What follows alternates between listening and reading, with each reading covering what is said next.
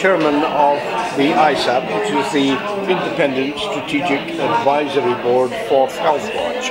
And I'm here today to support Matt Fawcett, the manager for Healthwatch, and his team make the assembled audience here more aware of what Healthwatch is about and its aims and ambitions for the future. I'm Matthew Fawcett, I'm the delivery manager for Healthwatch East Riding of Yorkshire.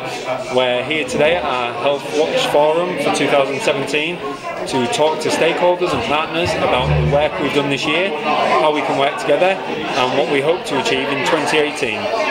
I think what I'm hoping will come from today's forum, what I would like to see come from today's forum, is more engagement with our partners, with Healthwatch, in what we do for those that we look after or hope to look after in the community.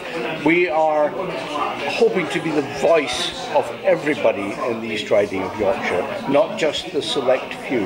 And that's why Healthwatch is making such strident efforts to get out and meet as many people across our region as possible.